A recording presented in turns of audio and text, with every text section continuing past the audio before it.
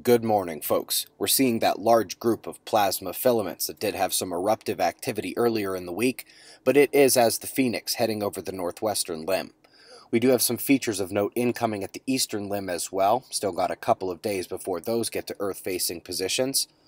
We do have space weather to discuss anyway, solid news stories, typhoon footage coming out of Taiwan, and a look at our top weather alerts around the globe. But we begin, as always, over at spaceweathernews.com. We're finding a quiet last day on our star. No eruptions, but there is a bit of flashing as some small solar flare activity is coming back. We're finally getting some sunspot activity back on the disk. All at the left side, one more just cresting this morning.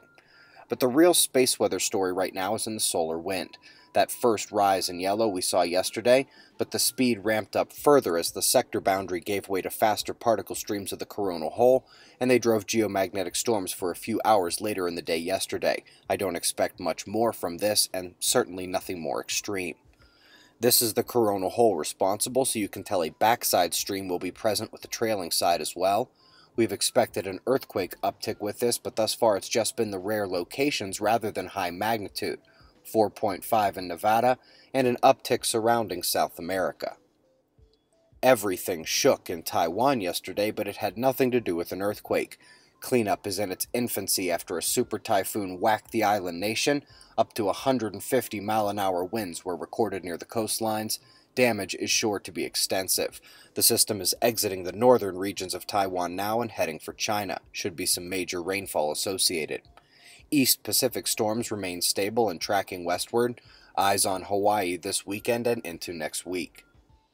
Top news includes the heartbeat of the Crab Nebula, electromagnetic shock waves emanating from a pulsar within the colorful feature 6,000 light-years away.